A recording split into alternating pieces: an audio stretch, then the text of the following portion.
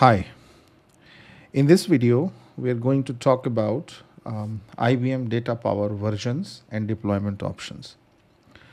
If you have seen my earlier videos, you know that DataPower appliances, they used to be a family of appliances coming in various forms like XI52, XP62, XG45, XS40 and many more, each having their own use cases.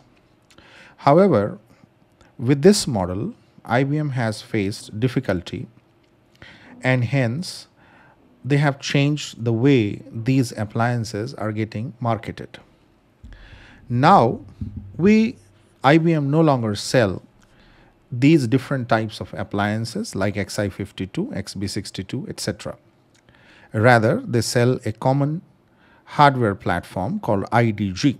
IDG stands for IBM DataPower Gateway. This is also called a gateway appliance. The idea is that you have a common hardware platform on top of which you can add modules that you need. So when you first buy an IDG, it comes with certain set of modules. However, assume that over a period of time, your requirements grow and you also want B2B modules. You can request that to IBM, and through Passport Advantage page, you will be able to download that as a firmware update.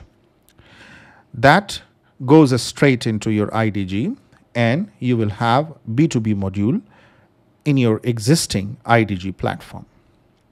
So this is the strategy that IBM is following so far as IBM DataPower Gateway is concerned. So no longer older appliances like XI52 or XP62, etc. Rather, only one hardware platform called IDG. Let's talk about IDG versions. Here, the word version does not mean the version in a sense that we call for the software versions. No, these versions mean different types or different ways in which these appliances can be installed. So you have a physical appliance which you can see on your screen. It comes as a hardware appliance. It sits in your data center. It is typically characterized by specialized hardware for XML and crypto processing. It has intrusion detection system, IDS, against malicious tampering of hardware. It has TPM chip that decrypts the firmware at startups, something we call secure boot. And it has got a hardware HSM module, which is FIPS 142 level 3 compliant. What is the use case? People typically use it when they have a data center and they require HSM feature and full control over the hardware. That's the physical appliance. Physical appliances are typically bulky and they need data center. Not every company has the data center, and companies who are adopting cloud first strategy, perhaps physical appliance may not be suitable for them. Next one is the virtual appliance. It is an appliance where the entire appliance functionality is packaged in a software form. You can deploy it on any virtualization platform, Linux OS or containers. Now, since it supports Linux OS and containers, you can deploy it on any cloud.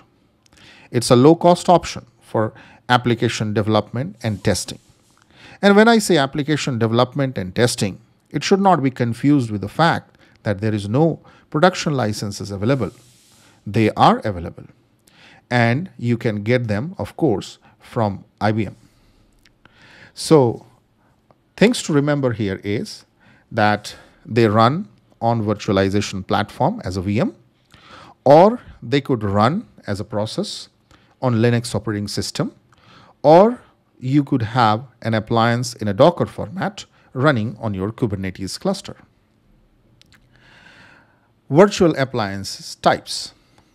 VM-based appliance, as I mentioned, it installs on VMware hypervisor. So you need VMware hypervisor for this VM-based appliance.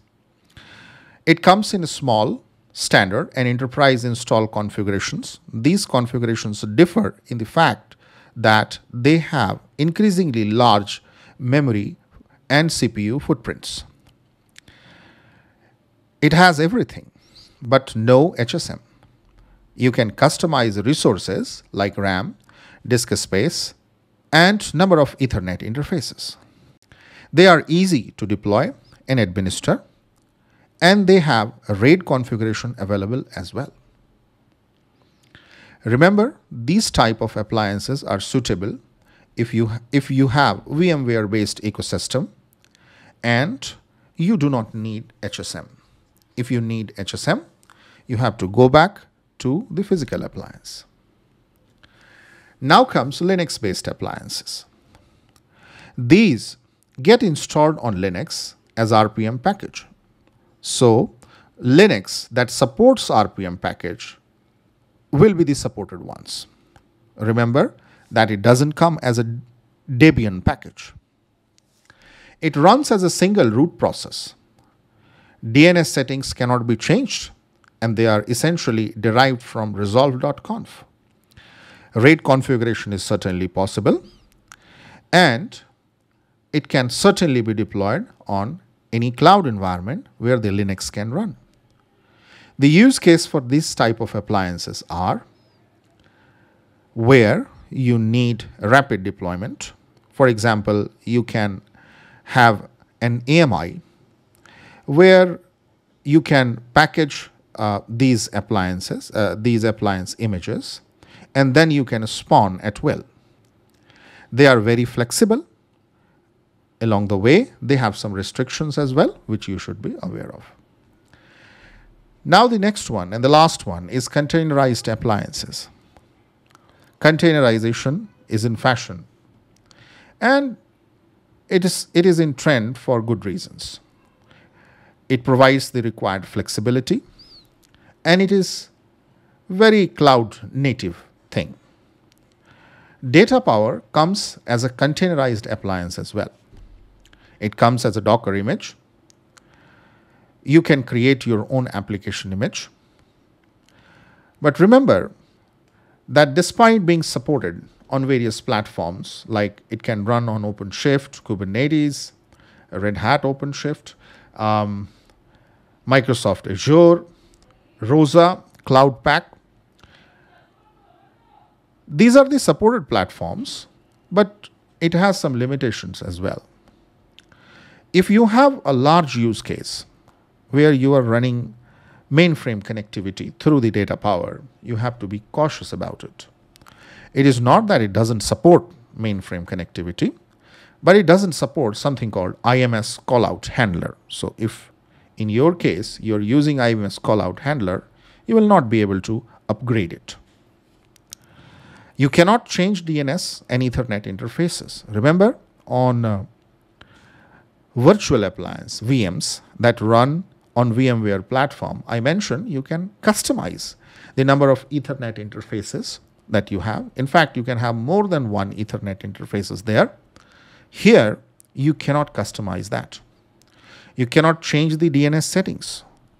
All these settings are inherited from the host where the container runs. The beautiful part here is that it can be deployed on K8s, OpenShifts, and other platform that you see on the right-hand side. This is also called DataPower operator instance, and they're also known as DataPower CI/CD appliances.